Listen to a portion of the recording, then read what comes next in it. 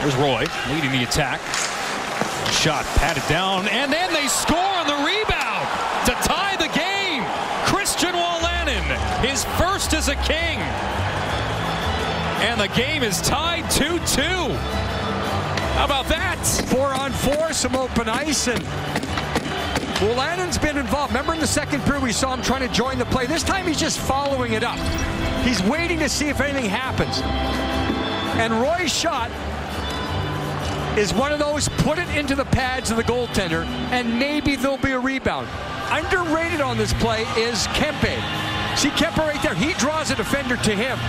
Jensen has to go to Kempe, and because of that, the rebound becomes even more dangerous. So, innocent-looking play on attack. Shoot for the rebound, shoot for your teammate, and the Kings tie it up 2-2.